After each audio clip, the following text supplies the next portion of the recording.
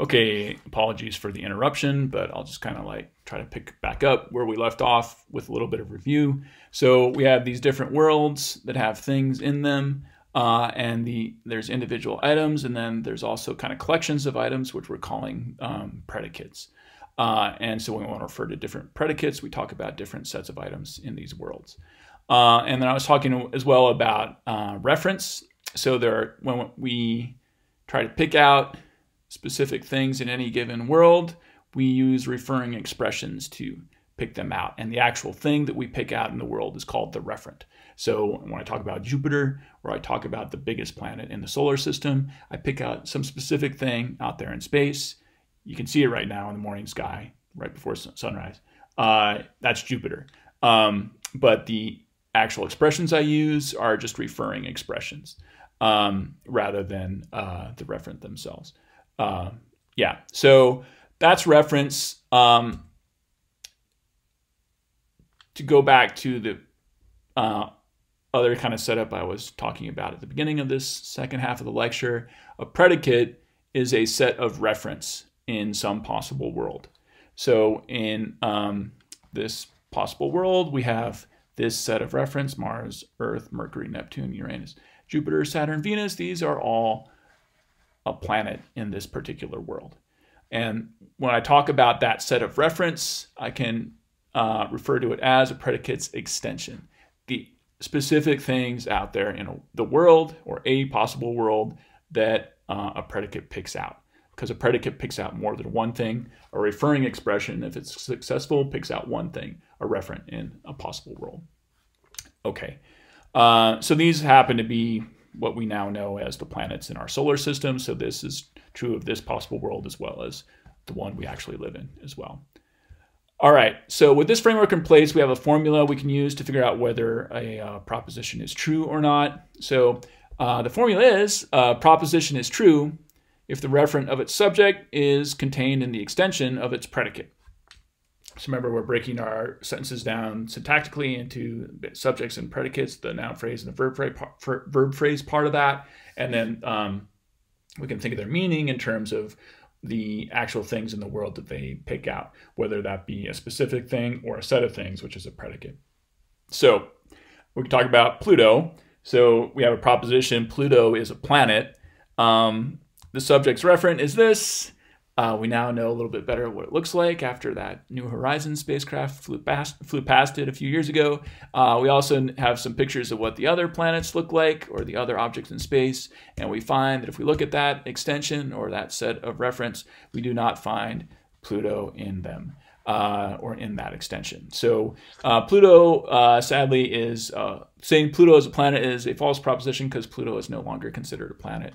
It's just a rock out in space, or you can think of it as some people call it a minor planet or what have you. Right, so the world has changed a little bit, but this is basically to give you a sense of how the formalism works. So there's a set of objects in the world that define an extension of a predicate, and then maybe if you refer to something else, that referent happens to be in this extension or not. If it's not, you get a false proposition. If it is, it would be a true proposition, right? And again, as well, when I'm talking about reference, I'm not talking about the picture of a thing.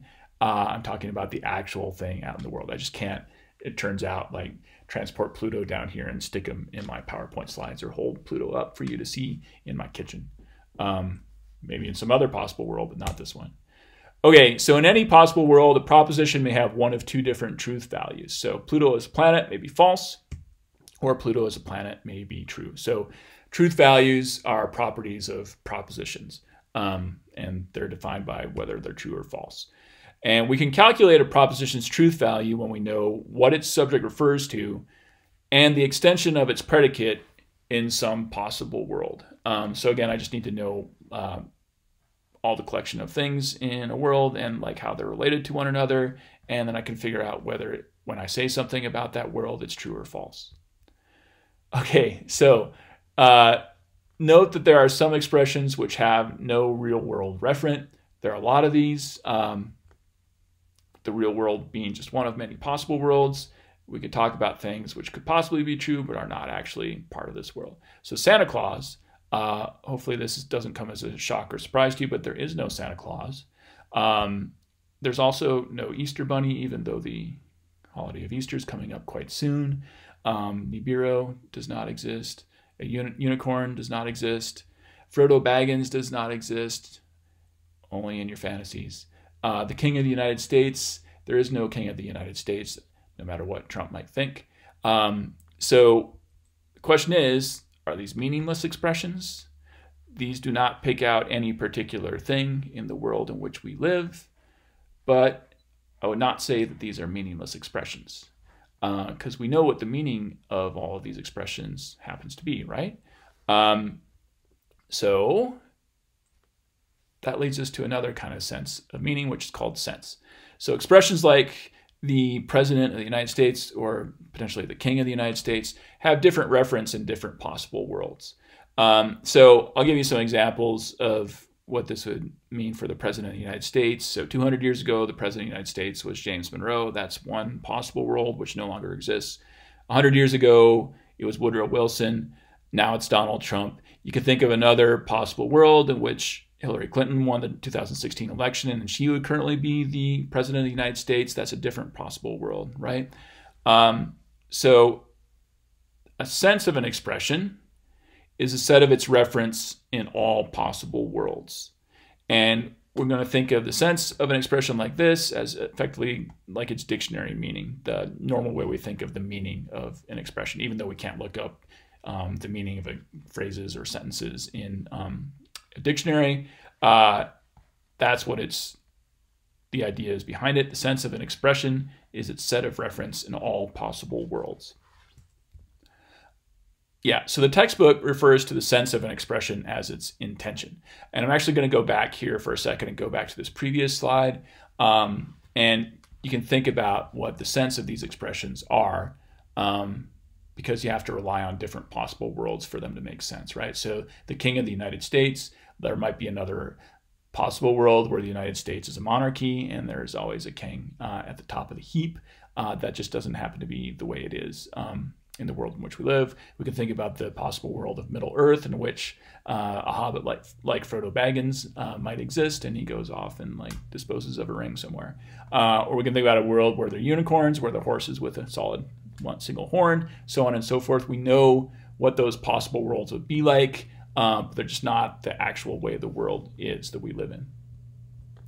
Okay, so because we have an understanding of what those expressions mean, we have an understanding of their sense, right? We know what those expressions would refer to in all the possible worlds where they might have reference.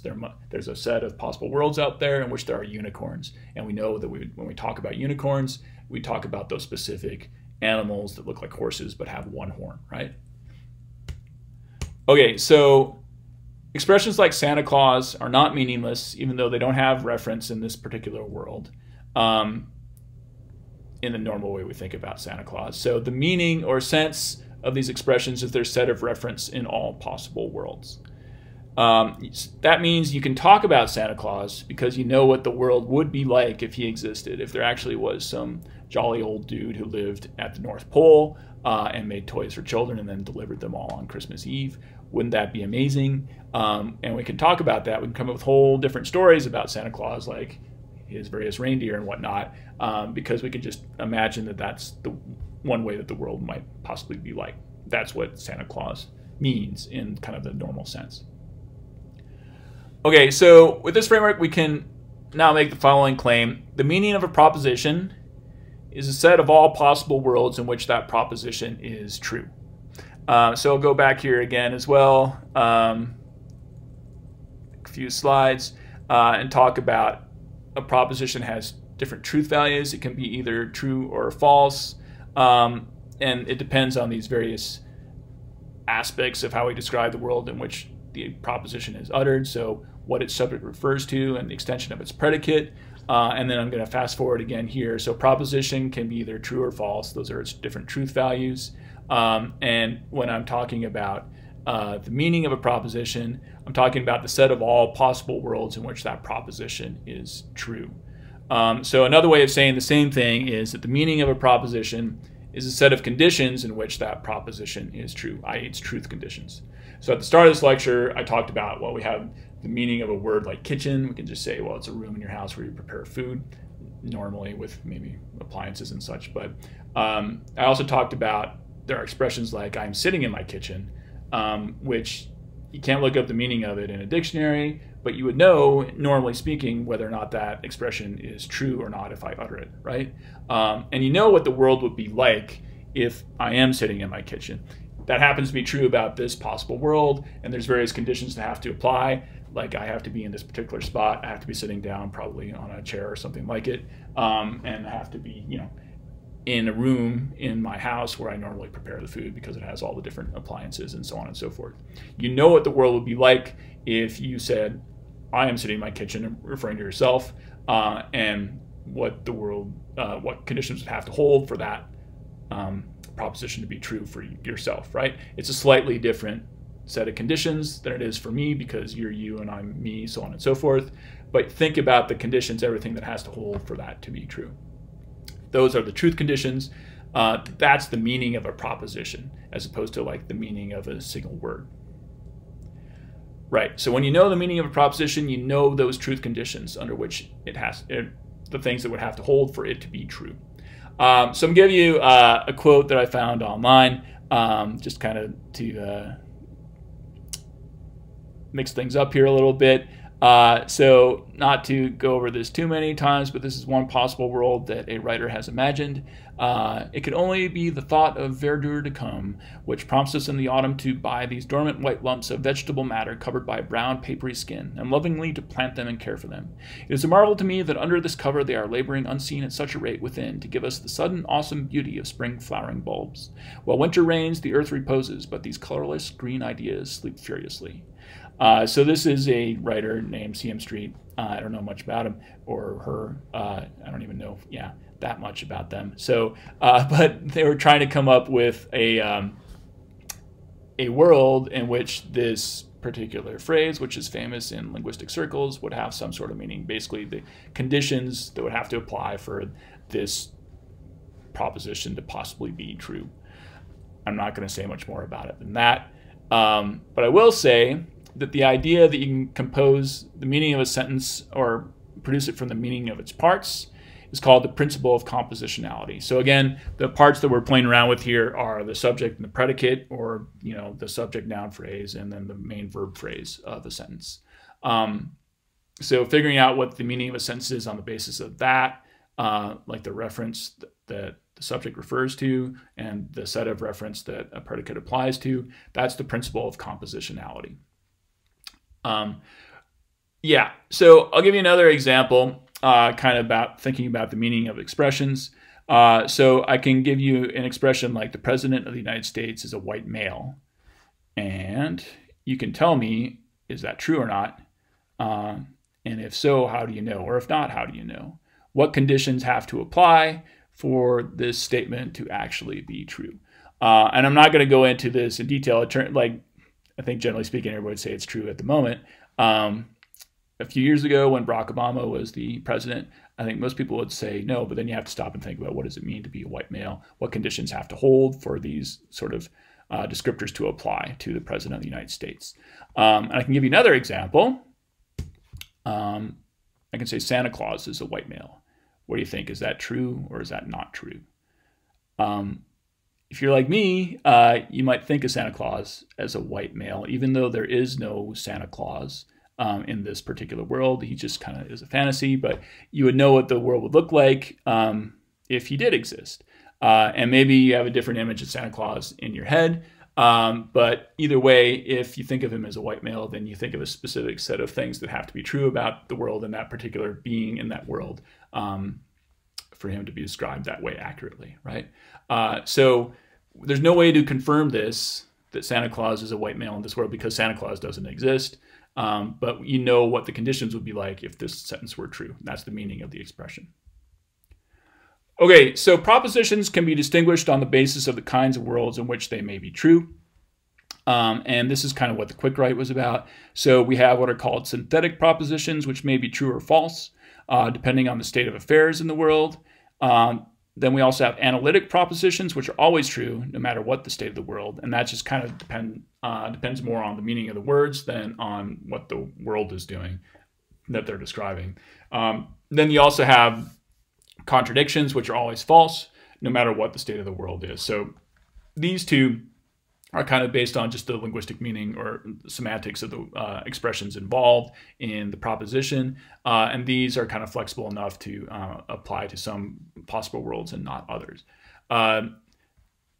Analytic propositions are sometimes known as tautologies. I'll point that out as well, but these two kind of form a nice contrastive pair with one another. And this is also what the quick write was about. In the quick write, there are 8 sentences. Some of them are synthetic propositions, some of them are analytic, and some of them are contradictions. I think I lost my quick write when I restarted my computer. But if you want to go back through your quick write and label them all as these 3 things, that's fine. Normally, I would walk through them in class and go over them together. I'll let you do that on your own at home. And I'll just, in the meantime, skip to the last slide of the lecture.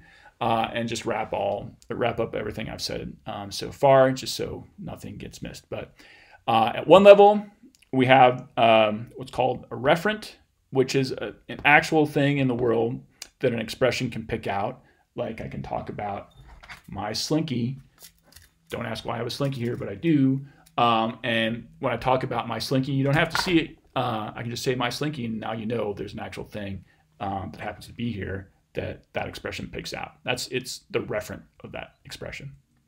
The extension of an extension is a set of reference, which we're also calling a predicate in some possible world. There's a variety of things. In the example I used was a planet in this particular world. We know 8 planets in our solar system, so on and so forth. When I use that expression, that's the extension of it. All the reference it picks out in this possible world.